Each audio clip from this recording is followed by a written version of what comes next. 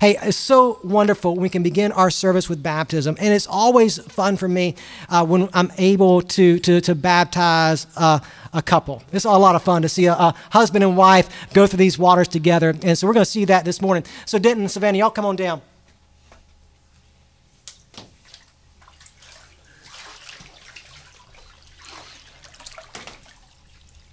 This is Denton and Savannah. They've been coming to our church for a while. Denton's in the Coast Guard. They'll be here and gone. Yeah, be here and gone.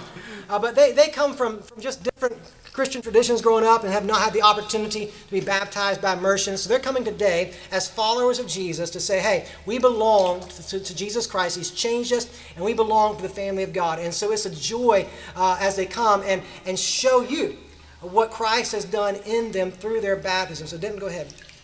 Denton, have you placed your faith in Jesus Christ? Yes. It's my privilege to baptize you in the name of the Father, the Son, and the Holy Spirit, buried in His death, raised again to walk in newness of life.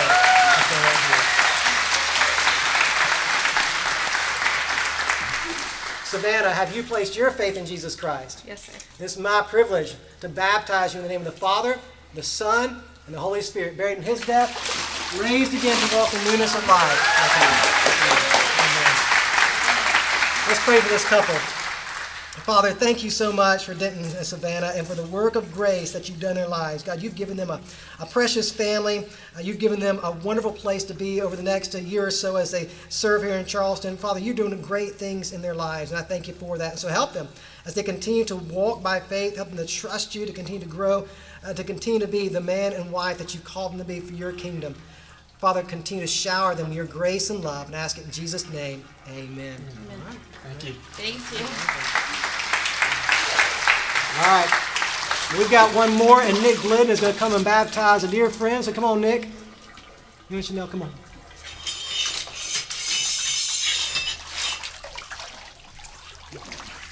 Good morning, church family. So this morning we've got Chanel. Chanel is soon to be part of my earthly family. She's going to be marrying my nephew here in not too much longer. But a couple of weeks ago, she professed her faith in her Lord, Jesus Christ. And this morning, she's going to celebrate that by her public profession of faith. So, Chanel, have you trusted the Lord Jesus as your personal Savior?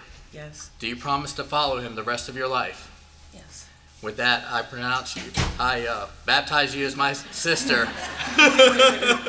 We're training them, right? As my sister, buried in His death, raised to walk in newness of life. Let's pray. Father, it is so great to have another child enter into your kingdom, God. We, as a church, celebrate this public profession of faith. And Lord, as a church, we promise to walk beside Chanel as she goes through this journey. And Lord, we just pray that she continues to seek you and learn to grow in intimacy with you each and every day of her life. Lord, I ask that she continue to grow in you and that she desires more and more of you every day. In your name I pray. Amen. Awesome.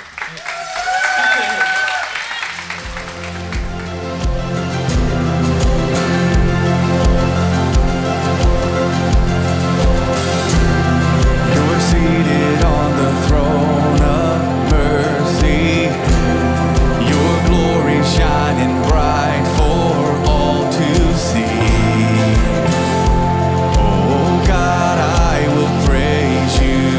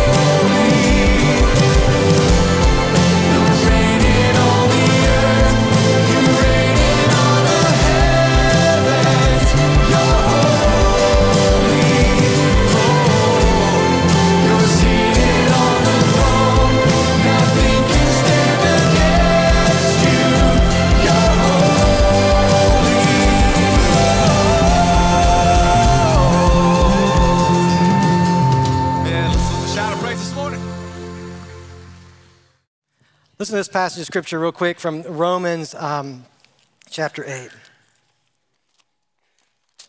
Romans chapter 8, beginning in verse 14. Paul writes and says this, "For all those led by God's Spirit are God's sons." That's you. Sons and daughters of the King, if you follow Jesus Christ. You are led by God's Spirit. Listen to what he says. "For you did not receive a spirit of slavery to fall back into fear. Instead, you received the spirit of adoption, by whom we cry out, Abba, Father. The Spirit himself testifies together with our spirit that we are God's children.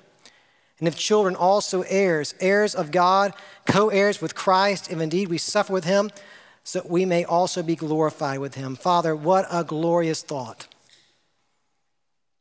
that we can call you Father. And you're everything that a father is supposed to be. You're good, you're gracious, you're kind, you're compassionate, you're loving, you're gentle, you're merciful, you're wise. And this glorious reality, as a father, you've rescued us out of sin and death through your Son, Jesus Christ. Through his death and resurrection, we've been adopted into your family. You're a father who knows us. And Father, I don't know every need of every person in this room this morning. I know that there are many of us perhaps that come to this room with a lot of burden, a lot of worry, a lot of struggle for lots of different reasons. And Father, in this room, in this morning, you know every single one of us. You know the struggles, you know the burdens, you know the hardships. And you know right now how you want to minister to us today, how you want to give us peace in the midst of our storm. You know right now the work you're doing in us, maybe a work that we can't see right now, but you're doing it because you're faithful to complete in us what you begun. You are our Father. And you are the Father who wants your family to be really, really big. And as we're in this room this morning, there are churches all over this community who are proclaiming the grace of Jesus Christ. And today, there are going to be people who come into your family, who experience adoption. Father, as we're out in our community this week and we're sharing the hope of Christ, it's my prayer that we'll see people come and be part of your family. That through our testimony, through our sharing the gospel, people will trust Christ as Lord. You want a big family. And I thank you that we get to be a part of your family and we get to experience your work through us as your family is expanded. So Heavenly Father, be glorified today, be exalted, be lifted up, be magnified, I ask. In Jesus' name, amen. Go ahead and stand back up. Let's continue to worship together.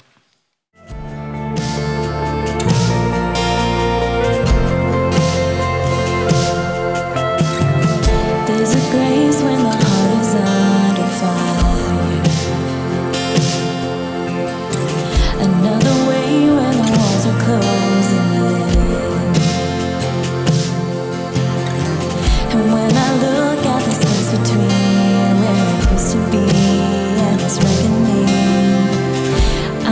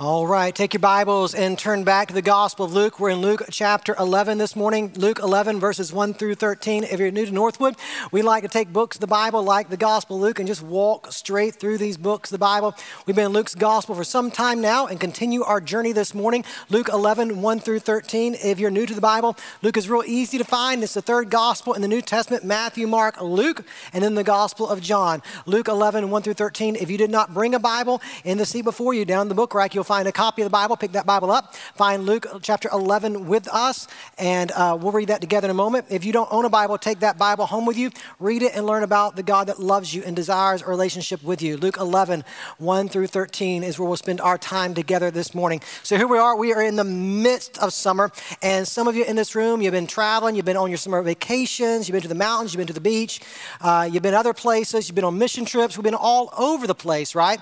And so summertime, for some of you, maybe you like to go to an amusement park, you like to ride the roller coasters. Any of you like to ride the roller coasters? Yeah, you got problems, right? They're terrible. Like I don't understand. I never have understood the fascination of roller coasters to go and pay. I don't know how much. I'm like, if you go to Disney World, I mean, it's like $1 trillion to go there. You pay all that money, you stand in line to have the bejeebies scared out of you. And that makes no sense to me, right? And some of you, you're like Disney fanatics. You go to the hottest place in the world and spend all your money to stand in line for 3 hours to ride. That's you, that's fine. Hey, to each their own. But at any rate, roller coasters, just not my thing. And if you've been watching the news lately, you've seen there have been some roller coaster problems. The one at Carowinds, did you see that? There was a big crack in it, had a structural problem. That's real encouraging. I read an article this past week about a county fair in Wisconsin where there was a roller coaster. Now, here's what I was told growing up, and I don't know if this is true or not, but I was always told it's okay to ride the roller coasters at places like Carowinds and Six Flags because they're permanently installed. But the county fair, they throw them things up and take them right back down. And so I was always told not to ride those, which I thought was good advice. And anyway, but that's another story for another day. And so I read this article about this county fair in Wisconsin on the roller coaster called the Fireball, which I'm not getting on that. But on this roller coaster called the Fireball, they were doing the loop. You know what happens? The roller coaster got stuck in the loop. In fact, I got a picture. Upside down. It's one thing to get stuck upside down. It's another thing when they can't get you down when you're stuck upside down. And they couldn't. They couldn't get the roller coaster started back up. And so they were just literally hanging upside down. And so they had to call in several fire departments from different counties. They had to find one of those big trucks with a 100-foot ladder, and they brought that thing in. And by the time that thing got stuck, till they got the first person off of that upside down roller coaster, that first person got off 2 hours later. 2 hours hanging upside down. And then it took them a couple more hours to get everybody off. And so by the time the last person was off, that poor person was hanging up there for several hours. This is why you don't ride roller coasters, right? But can you imagine? I don't know how it works. I've never been upside down that long, but I don't know how I'd have died. Like all the blood rushing to your head. Oh, Lord Jesus, take me home, please. But that's what they did. They hung around upside down. Hey, I bet you there have been lots of times in your life where you felt like life is upside down, because it is. Life is upside down apart from Jesus Christ. And this is the beauty of the gospel. Matthew, Mark, Luke, and John are telling us the story of how Jesus Christ has come to make things right side up.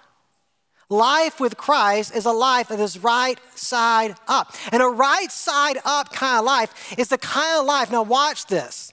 A right side up kind of life is the kind of life that enjoys what Mary enjoyed in the passage we looked at last week, intimacy with our God. A right side up kind of life is a life where we live in and know and love being in the presence of God. A right side up kind of life is the kind of life where we actually enjoy talking to God. We're in a passage of scripture this morning that is very, very familiar to you. We call it the Lord's Prayer. It's probably better titled the Disciples' Prayer because Jesus is teaching his disciples how to pray. And it's this reminder that this is what God desires. He desires relationship with us. He desires for you to commune with him.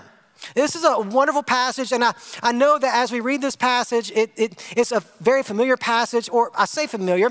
We're most familiar with Matthew's version of the Lord's Prayer in Matthew chapter 6. Luke's rendition is a little bit different. We'll talk about that, but still, it's very familiar to us. And you recite it maybe at weddings and funerals, and maybe if you're gone to a really traditional church before, you recite it there. But for most of us, it's just a prayer that we memorized. But it's so much more than a prayer to memorize. Jesus is teaching us in this prayer how to commune well with our Heavenly Father. It's powerful. Not only that, right? I know that when we begin to talk about prayer in general, for a lot of us in this room, we immediately start to feel guilty. Because I don't think, and we're not going to do this, but I think if I were asked for a show of hands as to how many of us thought our prayer life was awesome and amazing, not many of us would raise our hands.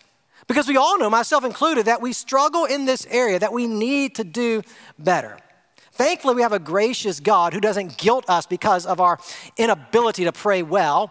We have a God who wants to help us to learn how to pray more effectively. And so I think this passage that's so familiar is going to be very beneficial for us this morning as we continue to learn how to walk in a relationship with the God who loves us. Now, I got to put out a disclaimer. We're looking at verses 1 through 13. The Lord's Prayer is verses 1 through 4. So we're looking at a lot of text. And I could take a lot of time, and I know you don't want me to. I could take a lot of time and walk through this and mine out all the details. We just don't have time to do that this morning. I want to give you a big overview of these verses and help you to think through them so you can begin applying them to your life this week. So take your Bibles, Luke chapter 11, verses 1 through 13. Go ahead and rise to your feet as we honor the reading of God's word. Jesus was praying in a certain place, and when he finished, one of his disciples said to him, "Lord, teach us to pray, just as John also taught his disciples." And Jesus said to them, "Whenever you pray, say, 'Father, your name be honored as holy. Your kingdom come. Give us each day our daily bread, and forgive us our sins as for we ourselves also forgive everyone in debt to us, and do not bring us into temptation.'" He also said to them, "Suppose one of you has a friend and goes to him at midnight and says to him, 'Friend, lend me 3 loaves of bread, because a friend of mine on a journey has come to me, and I don't have anything to offer him.' Then he will answer from inside and say, 'Don't bother me. The door is already locked, and my children and I have gone to bed. I can't get up to give you anything.' I tell you, even though he won't get up and give him anything because he is his friend, yet because of his friend's shameless boldness, he will get up and give him as much as he needs. So I say to you, ask, and it will be given to you. Seek, and you will find. Knock, and the door will be open to you. For everyone who asks receives, and the one who seeks finds, and to the one who knocks, the door will be open. What father among you, if his son asks for a fish, will give him a snake instead of a fish? Or if he asks for an egg, will give him a scorpion? If you then, who are evil, know how to give good gifts to your children, how much more will the Heavenly Father give the Holy Spirit to those who ask him?" Father, thank you that you desire a relationship with us, and that you are helping each of us in this room who are followers of Jesus to grow in a relationship with you. Thank you now that we get to learn from Jesus himself how to effectively communicate with you. Lord, help us. Help us to listen well this morning. Help us to want to be a people who walk in a relationship with you. We love you, and we thank you in Jesus' name. Amen. You can have a seat. So you probably saw it as soon as I was reading through this, because most of us in this room, we're far more familiar with Matthew's gospel when he records the Lord's Prayer. And so you probably already noticed some differences as I read through these first 4 verses where Luke records the Lord's Prayer, the disciples' prayer for us. And so you see the differences. And then listen, I don't have all the answers for you as to why Luke chooses to record it one way and Matthew chooses to record it another way. But here's what I'm pretty sure happened, that Jesus probably taught on prayer more than once. And that makes sense even from the context in the 2 Gospels. When you go to Matthew's Gospel, when Matthew gives us the Lord's Prayer, it is in the context of what? The Sermon on the Mount. Jesus is teaching the multitudes, and as he teaches the multitudes, he gives that Lord's Prayer in that Gospel. And then in Luke's Gospel, you know the context here because you've been following along for the past few weeks, that we're now on the road to Jerusalem. And so as Jesus is on the road to Jerusalem with his disciples, one of the disciples asked, hey, John the Baptist, he teaches his followers how to pray. I mean, we think you're the greatest rabbi there is. We think you're the Messiah. And so we need to hear from you. How do we pray? And so in that context, Jesus begins to give the Lord's Prayer. So I'm assuming that Jesus taught on prayer more than once, and Matthew records it one way, Luke records it another way, but you know this, that while the words may be a little bit different, the goal is the same.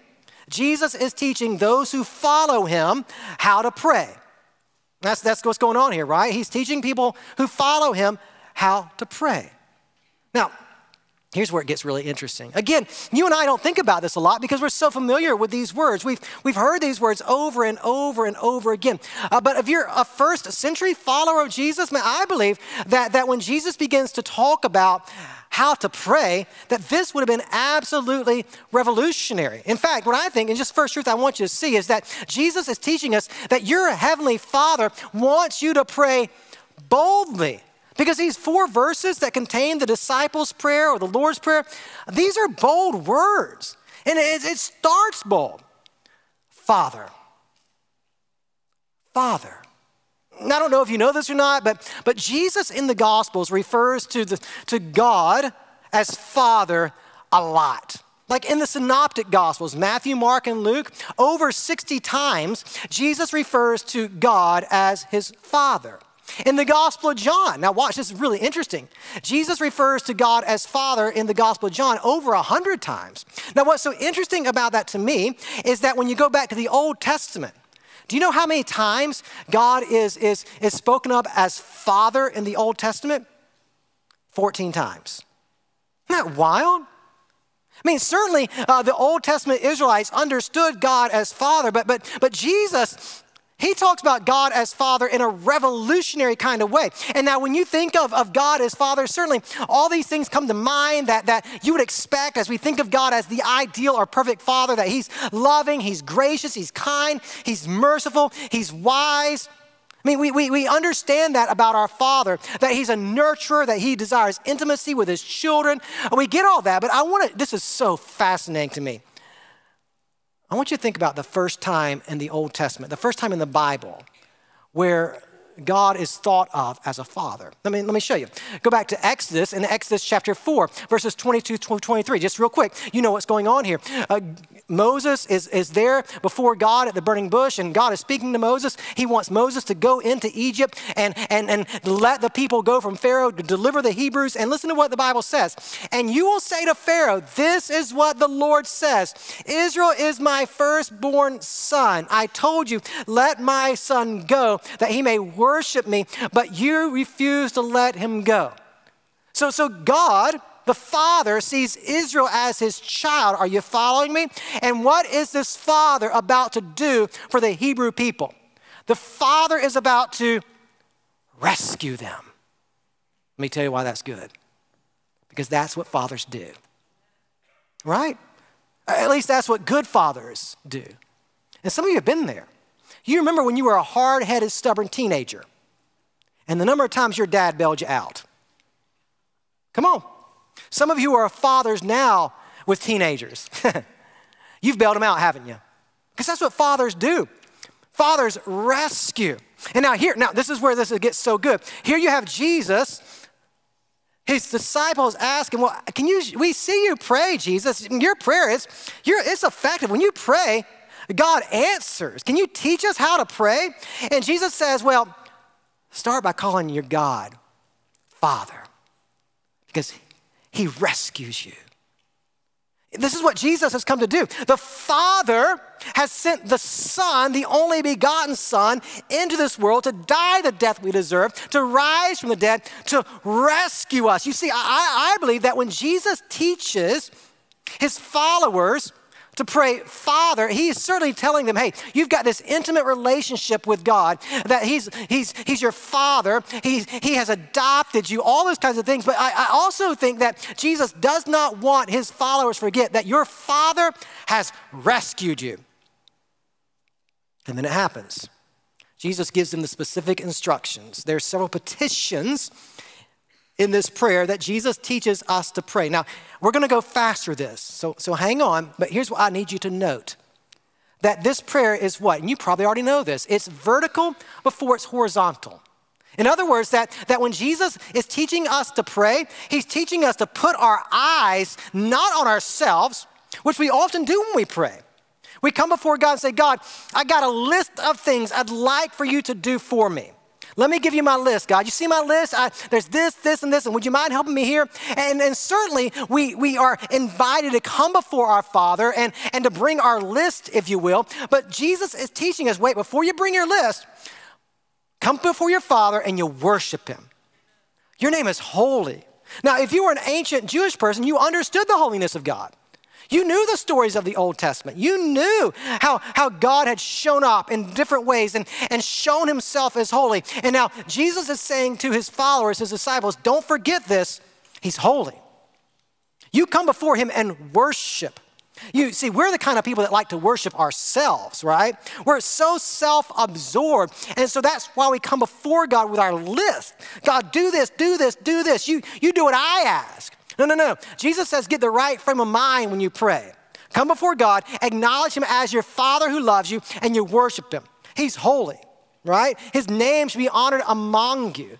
But he doesn't stop there. You know how it goes, don't you? So it's you, Father, your name is holy.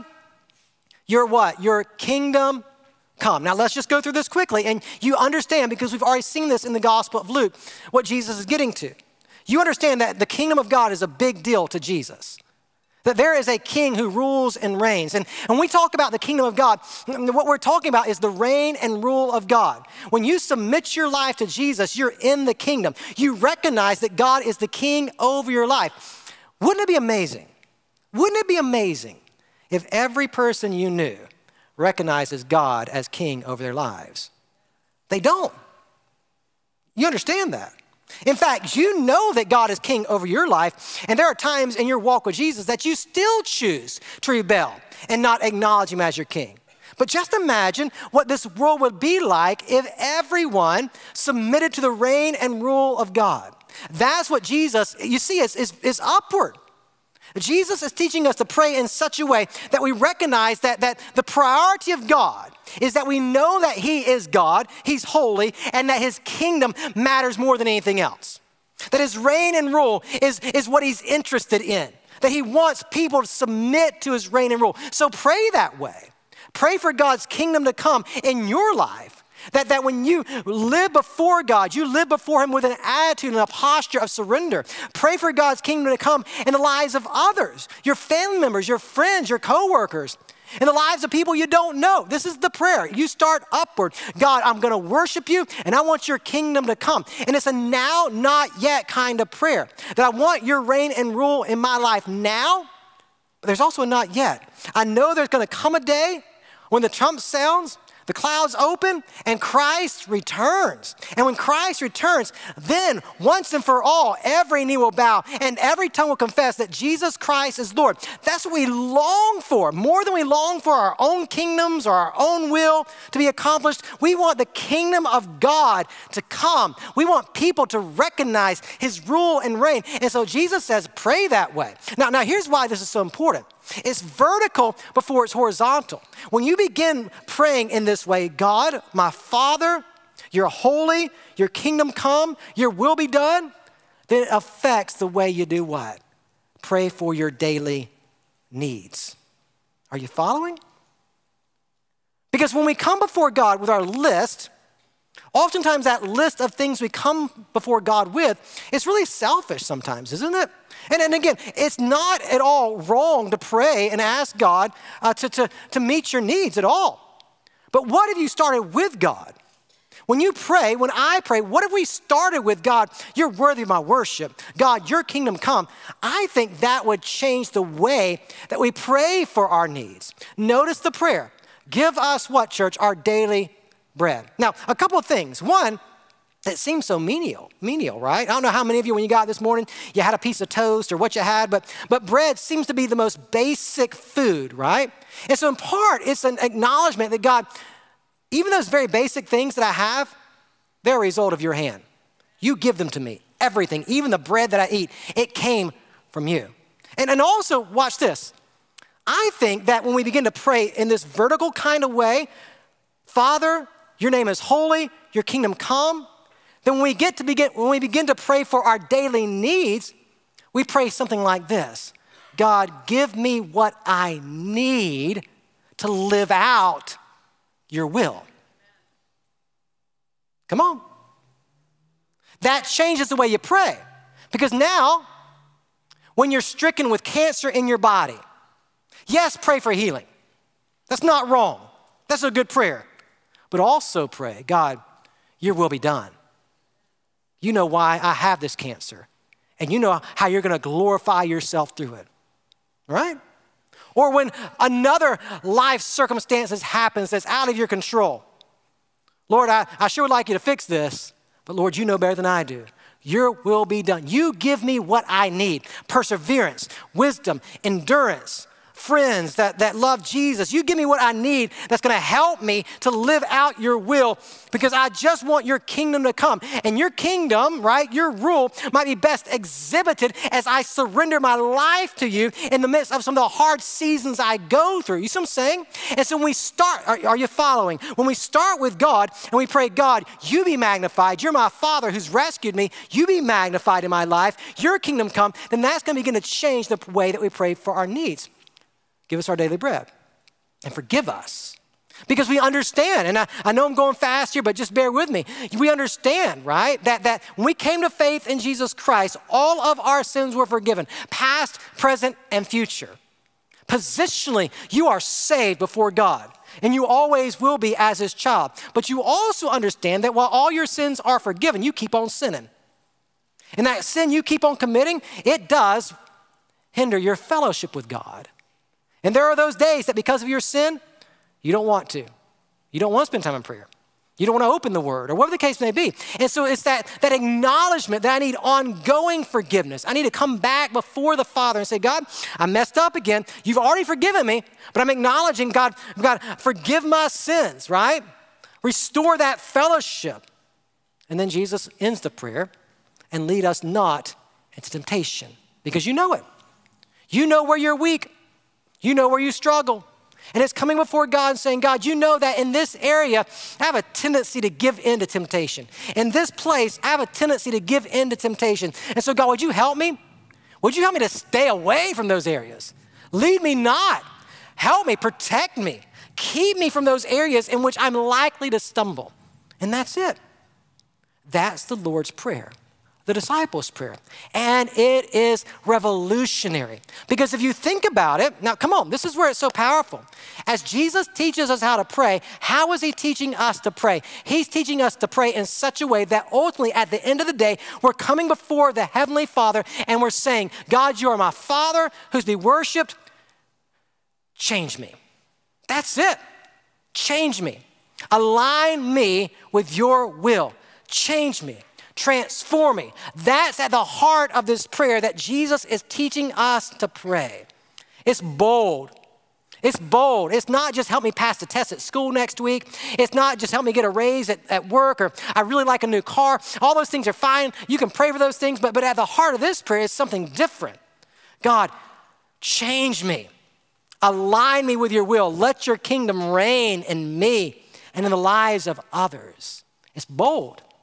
And what we're going to see as we move on the text, not only is it bold, Jesus is calling us not to pray this one time, but persistently.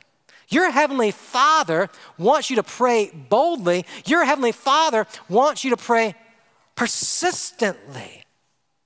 I had this week to go to one of my favorite stores. I had to go to Walmart because I had to get a gift card. I was going to get one of those Visa cards that had the money already on. You know what I'm talking about? You get them $100 here or $5, whatever. So I was going to go to Walmart to get one of those cards. So I walked into Walmart and I went to the gift card section and they had all kinds of gift cards to wherever you wanted to go. And so I found the one I wanted, that Visa gift card that had the cash preloaded on it. And you know how it goes at Walmart. I mean, good or bad or indifferent. I'm not, bashing the company, but you know how it works, right? You go to Walmart and they've got all these registers and there's only one that's open and, the line for that register is, 4,000 people are in the line. All their grocery baskets are completely full and then they have the self-checkout. So I'm not about to stand in that line where I'm gonna have to wait 16 hours to get out of there. And so I go to the self-checkout with my little gift card and there weren't many people at the self-checkout, thankfully. And so I walked up to the self-checkout and I took my little gift card and I scanned that thing. And as soon as I scanned that thing, that light went red. You know what I'm talking about? And so when that light goes red, that means that the lady who's working at all those self-checkout registers has to come to me and fix my problem. And she comes to me and she sees my gift card and I was like, I scanned it and it doesn't work. And she looked at me and said, yep, it doesn't work. I'm like, well, I knew that. Can you help me? Can you make it work? And so she scanned again. She put some numbers, some codes in and the card didn't work. And she said, I can't do anything for you. I said, can you explain what you mean when you say you can't do anything for me? And she said, well, you can't. This card doesn't work. You have to take it back and get another card. I said, I've got to get another card. She said, this one doesn't work. Go get another one. I'm like, you can't do that for me. You want me to go back and do you? And she said, and then she said, and when you get the card, don't come back here. Go stand in the line for the register. And I said, you're kidding, right? She said, no. I said, you can't do anything but tell me to go stand in another register. She said, that's it. You go stand in another register. I'm like, I should have went to Target, but I didn't. So I went back to the place where all the gift cards were, and I put that one back, and I grabbed another one so somebody else could come get it and go through that same ordeal. So I grabbed another one, and then I went and stood in the line. And I don't know, 20 minutes later, I'm at the front of the line. There's this gentleman there, and I give him my card. He scans it, and it doesn't work. He's like, this card doesn't work. I'm like, well, can you fix it? I get it. What do you want me to do? He's like, well, you need another one. I was like, another one? So you want me to go back over there and get another card? He's like, yeah, this one doesn't work. And I said, what do you want me to do when I get the card? You want me to come and stand in this line again? He says, no, you need to go stand in the customer service line. I said, so there's nothing you can do? He said, there's nothing I can do. I said, you can't do anything. He said, I can't do anything. So I said, you really want me to go get another card? And he said, yeah. So I went back to the little kiosk where all the cards were. And I kid you not, this is what I did. I grabbed 25 of them. And I walked up to the customer service line, and I stood in line at customer service, and the lady looked at me kind of odd. And I said to her, I just want one of these. To which she said, well, it looks like you have more than one. I said, yes, I know. Here's why. I took it over to that line. It didn't work. I took it to that line. They told me to bring it to you. I don't know which one works, but I'm bringing you 25 of them. I just want one of them. Can you make one work? And so she begins to scan. And none of them worked. Not one of. And I'm just as patient as I can be and loving as I can be, just as gentle as I can be. I said, ma'am, none of these work? She said, no. I said, well, what do you want me to do? She said, you need to go back to the kiosk and get a different brand of card. I said, a different brand. And I said, then what do you want me to do? Come back here and we'll do this again. I said, you've got to be kidding me. And so I took the 25 gift cards back, and then I kid you not, it must have been 150 gift cards. And I took 150 gift cards back up to the customer service, and I said, okay, here they all are. You find me one that works. And so she started scanning away. Long story short, after 18 hours in the Walmart, I walked out with one that worked. Now, here's the moral of the story, right? Here's where I'm going with all this. I was persistent. You see what I'm saying? I wasn't giving up. I could have gone to Target, and I probably should have gone to Target, but at that point, you've got the cards here. One of these bad boys has to work, and I'm not leaving here until I find the one at work. Now here's the deal. I don't think the employees at Walmart love me. I hope they think I'm a nice guy, but at the end of the day, I don't really think they care about me. I don't think they care if I got one that works or not, to be honest with you. I don't think they care a bit. But I wasn't leaving until I had one that worked. Now, tell you this. You have a Heavenly Father who does love you. You have a Heavenly Father who wants what's best for you. You have a heavenly Father who desires to answer your prayer. You see what I'm saying? And so Jesus is saying two things here. One, be bold. Come before him and pray for God to change you and be persistent. I mean, that's kind of the point of the next story. Now, we got to go fast here, but look at what it says. You have verses 5 through 8, and Jesus tells a simple story.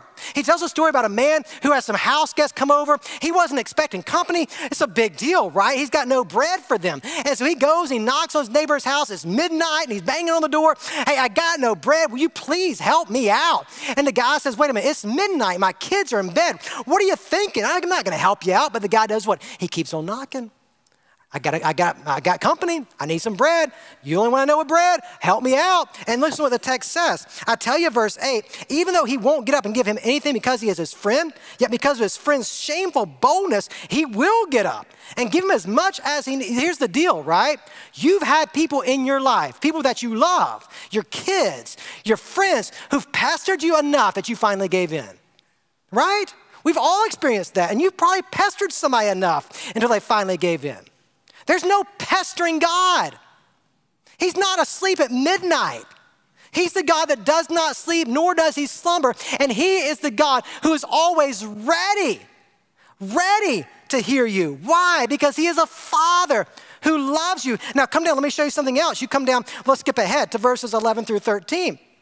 Jesus goes on to say this, what father among you, if his son asks for a fish, will give him a snake instead of a fish? Or if he asks for an egg, will give him a scorpion? If you then who are evil, know how to give good gifts to your children, know how much more the Heavenly Father will give the Holy Spirit to those who ask him. You know what he's saying. I have to tell you this. We're evil people. We're sinful. But yet as sinful people, you know how.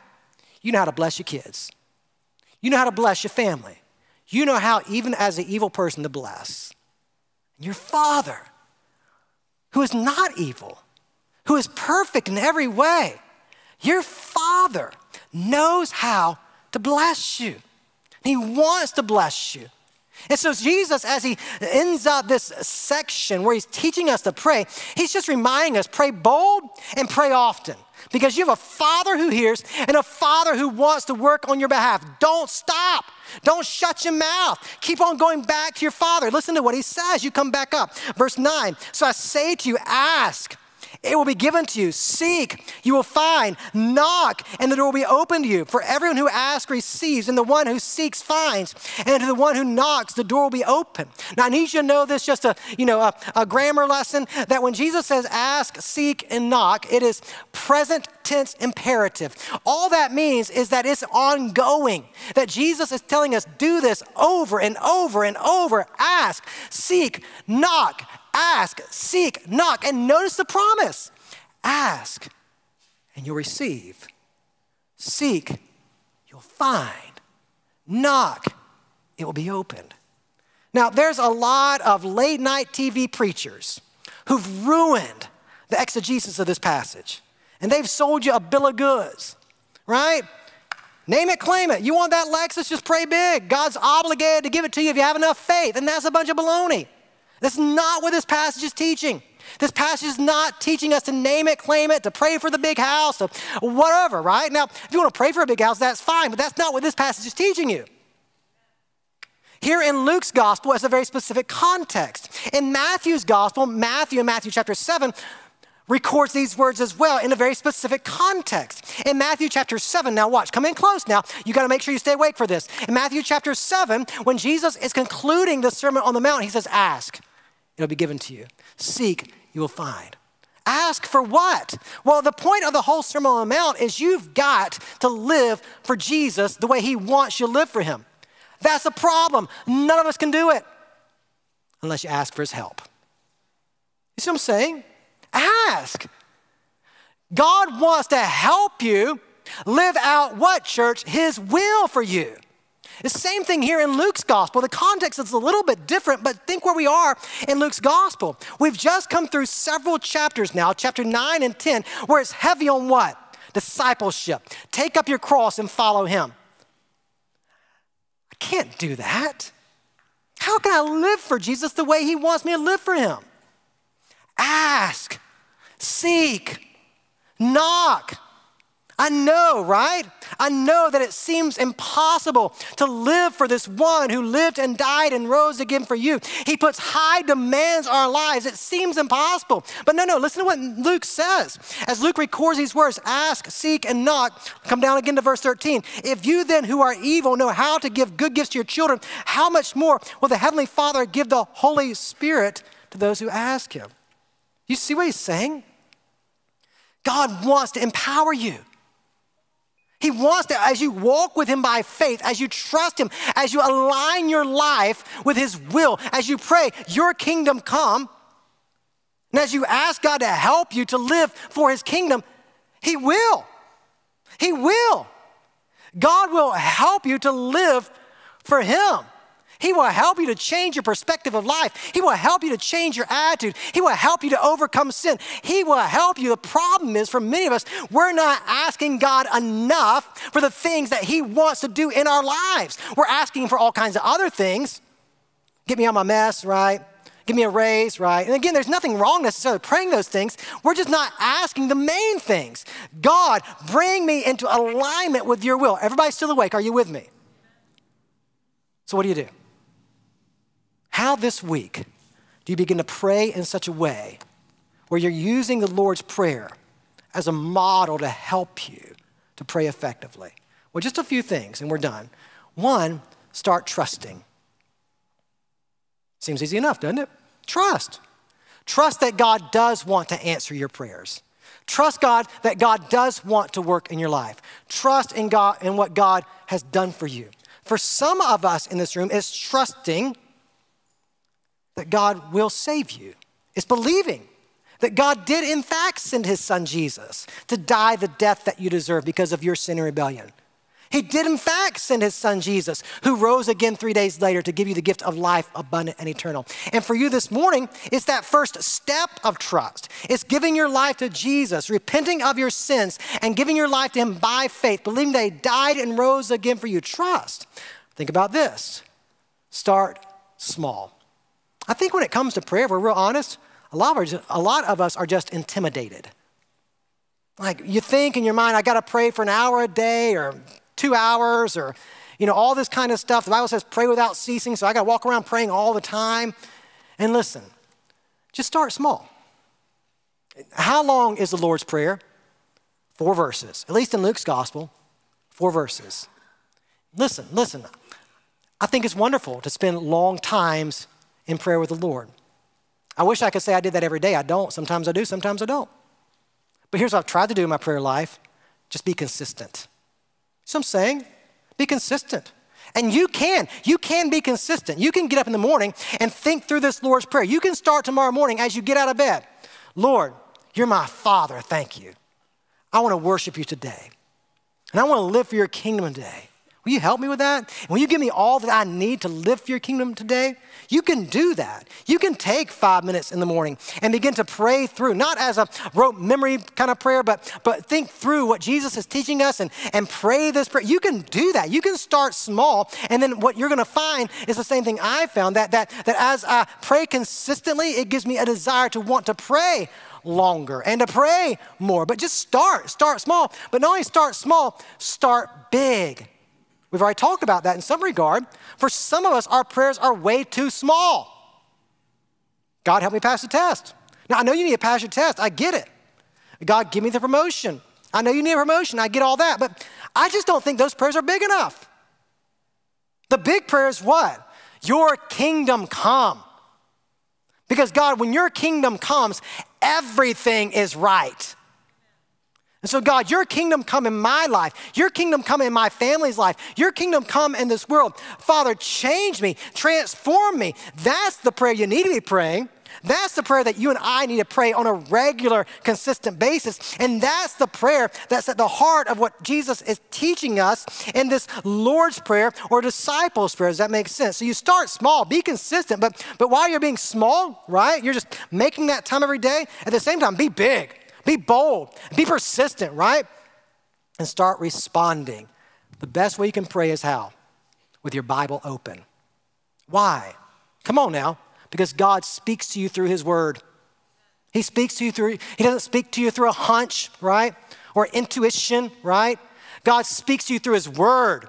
And when you open up scripture, like we did last week, and you read about Mary and Martha and that devotion we talked about last week, man, something like that leads me to pray. God, I want to have that heart that just wants to sit at your feet and grow. Cultivate that in me. God's speaking to me. He's convicting me as I'm reading it, and I'm responding. Or this week for me, as I was just thinking through this idea of Father, man, just to think again, he's my Father who's rescued me. And how often I tend to see God as this far away God instead of a God who's near and present, wise and rescuing. God, help me to see you for who you are. You see, as I'm reading scripture prayerfully, I respond to what God is saying to me in his word. It is always wise to pray with your Bible open, or as you read the Bible, respond to God in prayer. Think about this. Start intercessing. Start praying for others. Your kingdom come, not only in my life, but my kids. Lord, your kingdom come in their lives. May they see that the best way to live is to live for you. And the people I love, and the people I don't know yet, intercessing, and start accepting. You think about Paul, right? Paul had this thorn in the flesh. We don't know exactly what it was, but Paul says, Lord, I prayed 3 times for you to take this thorn in the flesh away, but you didn't. But here's what I learned. Your grace is sufficient for me, and your power is made known in my weakness. Listen, there are going to be times, you know it, when you pray, and you're praying for something, and God does something else. But listen, that something else that God does is always better than what you were originally praying for. You see what I'm saying? Accept that. Accept that God knows better than you do. God sees more than you see. And God wants what's better than what you want for yourself. And so just accept that sometimes your prayers aren't going to be answered in the way that you think they need to be answered, because God is doing something far greater in your life than what you can understand or see. You see what I'm saying? All I'm telling you this morning is that you have this invitation on the table, that the God of all creation is saying to you and me, come, I'm your Father. You can talk to me. You can spend time with me, and I can change your life. And so I don't know what it is for you, but for you this week, there are probably some steps that you need to take to begin spending some time with the Lord more consistently. It might be rearranging your schedule just a bit. It might just be being more intentional with your time. I have no idea. But here's what I do know, that every single one of us need to take what Jesus says in these verses, and this week, today, we need to begin putting him into practice. Because we have a Father who's longing for intimacy with us. Maybe you're here this morning, and the reason why you struggle so much with prayer is because you don't know God. You don't know the one who came and lived for you, the life that you could not live, and then went to a cross and died for you and rose again. And so for you, maybe there's someone in this room this morning that what you need to experience today is the gift of salvation. You need to be born again. And so maybe as we have a time of invitation today for you, it's just making a decision to turn from your sins and turn to Christ by faith. In the corners of this room are 2 crosses. There'll be someone at those crosses ready to receive you this morning. If you want to give your life to Jesus, go to one of those crosses. Let us pray with you and help you begin a relationship with Jesus. If you're watching online, you see a number on the screen. Text the name Jesus to that number. We'll reach out to you today and begin helping you to have a relationship with Jesus. Or if you want to come down front, I'll be down front. We'd love to talk to you about how you can begin a relationship with Jesus. I don't know how God is leading you to respond in these moments, but I know that he is. You obey his voice. Father, thank you that you love us and care for us. Thank you that you're good. Thank you that you desire communion with us. Help us. Help us. That's what we need. We need help. Renew our desire to come before you, to cry out to you, to seek you. And thank you that you're faithful, that you call us to come to you boldly and persistently. If there's someone in this room this morning who's never placed his faith or her faith in Jesus, I pray that person will come and trust you as Lord for the very first time. Or have your way, I ask, and ask it in Jesus' name. Amen. You rise to your feet as a time of invitation together. You come now as the Spirit of God leads you.